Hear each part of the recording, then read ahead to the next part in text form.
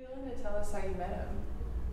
I can totally tell you how I met him. I was in a car. It was just weird. It was 1981 because I was doing an internship. I finished university in 1980. I was in KZN in Maritzburg. And so he and someone called Michael Cassidy, who headed up something called Africa Enterprise, which was based in Maritzburg. And he and the Archbishop, I suppose, had been having talks of some kind. And we all had to get to Durban. Well, they had to get to Durban because they were the main speakers. I had to get to Durban because I was a helper. So I got a lift in a car with Michael Cassidy and Archbishop Tutu. And now I'm all of 21. And I'm just sitting in the back, minding my own business. And they are talking about their last visits to the Prime Minister and what they said to him and so on. I'm like agog, and I'm just listening. I'm just little me. And then he goes, halfway through, it's a long drive. It's about 45 minutes. Halfway through, he turns around and he says, so he goes, tell me about yourself. So of course then I try and sort of, it's so funny, right? Trying to talk about all my activist credentials. What I'm involved with, what I do. I was a founding member of SUCA, this Student United for Christian Activism thing. And then he just looks at me in the car and he says, no, he goes, not what you do, who you are. Tell me about your family and this, like 100 things he's said to me over the years. I've never forgotten that. How do you forget that? It's not about what you do, it's about who you are. And that was him, and that's why everybody thought they were his best friend.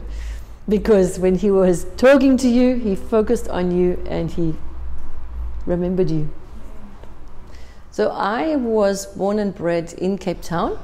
I was in fact born in Milnerton, same place where the Archbishop lived many years later, not very far from where they lived. So my parents were not South African. My mother was born in London. My father was born in Denmark. And so they were both immigrants into South Africa. So I'm a first generation South African. And that definitely has something to do with who I am and my values and how we lived growing up, in part because neither of them spoke any Afrikaans, and Milnerton was a pretty Afrikaans kind of place. And so they really raised us differently to the people around us. While I also realized the beauty of diversity, because within my family I had cousins whose names were very different they weren't in English. So we had to learn the Danish alphabet had 3 extra letters and how to pronounce our Danish cousins and aunties and uncles' names and so on. So we really got a good grounding in the reality of diversity, if you like, and multiculturalism, except not within the African context, in the European context.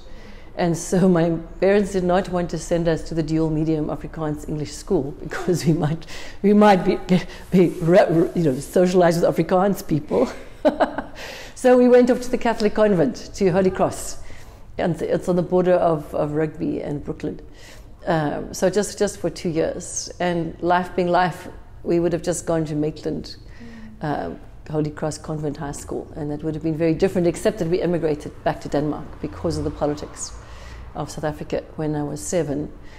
At the sort of under pressure from my dad's family, they kind of pressurized, and then for various reasons we came back about 6 months later, because neither parent really could cope with all of what it meant to live back in Europe at the cold winters and other things. They'd been gone a long time. Both of them also grew up in the Second World War.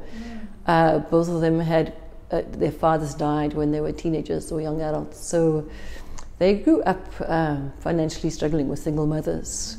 So we lived actually pretty simply and took nothing for granted, and heard lots of stories of what they were or were not allowed, or how difficult life was during the war. So I think we just grew up with a bit of a different background. And they also always taught us what's happening in South Africa is absolutely wrong, and there's not anything you can do about it. If you try and do something about it, you will get into trouble, which was in fact true to a degree, but not maybe the degree that they thought. So, and they were very shy and I'm not like my parents. Could you talk a little bit more about those college years? Yeah, absolutely. Because for me, they were transformative, and it was because of of my own personal transformation as a college student that I realized I wanted to be involved in transformation of other young adults and college students, and that's really what propelled me towards the whole idea of calling also. So it was very important. So I mean, I was just lucky. I mean, I went to a camp at the end of high school where there were a bunch of university students who were part of a Christian group called SCA. I landed up in a Bible study with them, and I was way younger. I mean, they were like third, fourth, and fifth year, and I was like a little first year. But Peter Moll, who was one of the early objectors, he was in the Bible study, and so so I learned that he wasn't going to go to the army because the draft was there. You had to go either before school, after school, or after university. He's about to publish his memoirs, which I'm reading through.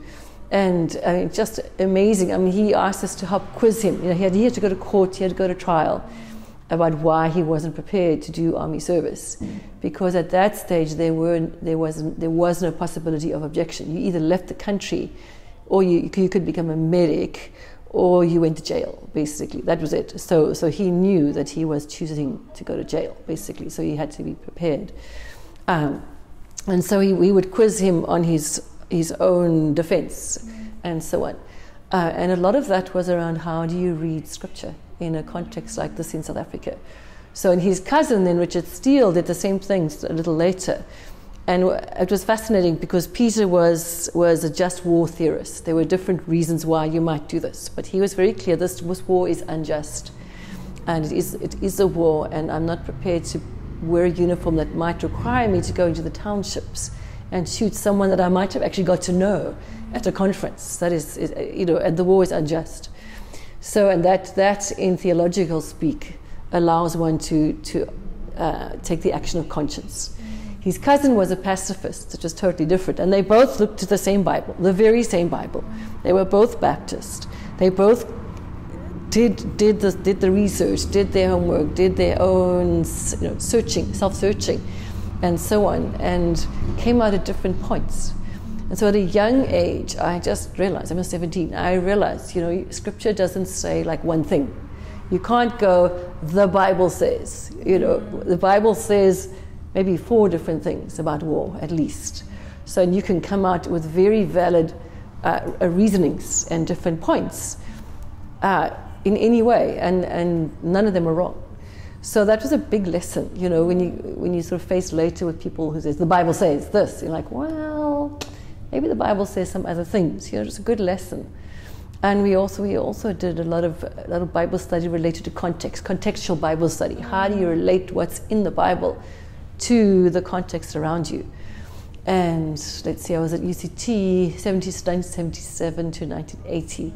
So 1979 was a seminal year for basically the church and Christianity in South Africa, because two things happened within the student movement. We had a conference which brought together students of every race, and Afrikaans, white Afrikaans, white English speaking, colored students from UWC, black students from Fort Hare, which is a hotbed of activism and so on. And at some point, someone said something like this: what does it mean to love God and love your neighbor as yourself if your neighbor is a black South African? For me, it was just like these blinkers came off, and I'm like, no, wait, you know this, right? You've grown up in church, you've heard your entire life, love the Lord your God with all your heart, your mind, your soul, your strength, and love your neighbor as yourself. You know it, right? Nobody ever said, literally, it's the blindness of South Africa, nobody ever said, what does it mean? Even the Good Samaritan, nobody said, but who is my neighbor? Which is kind of crazy. It just shows how blinded the system, I think, the system played havoc with people's mind in some ways, right?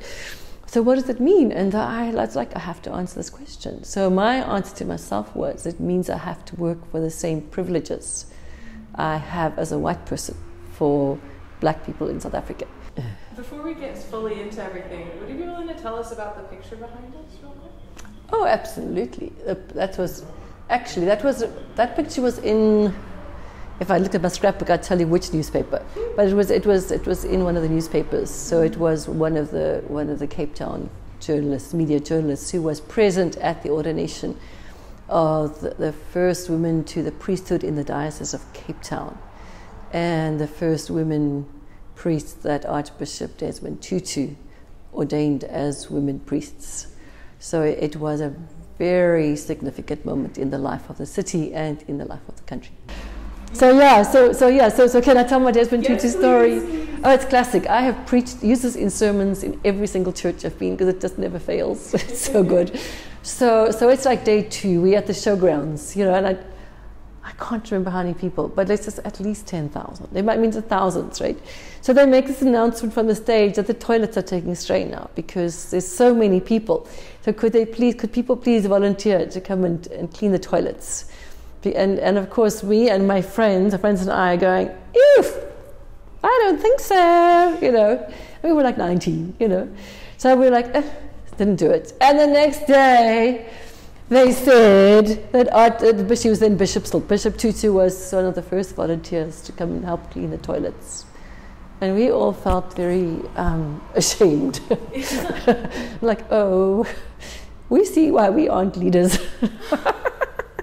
We are not great leaders like Bishop Tutu. I can't forget that story, right? So, and that's I hope I have tried to emulate that in my life. I never forget, because clergy especially can be treated so like on a pedestal that you get to almost expect it. And people say, come to the front of the line.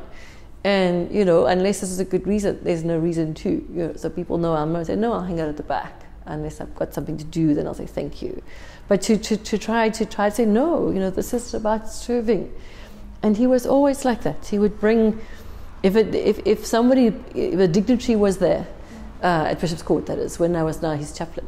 If a dignitary's there, he would say, go and fetch the driver. So I would go to fetch the driver would come and join everyone for lunch. That was him. He wouldn't get away with sitting somewhere with having the servant, in a back room or in a car or somewhere else. You were brought in to be there, and that's such a strong formative influence in my life.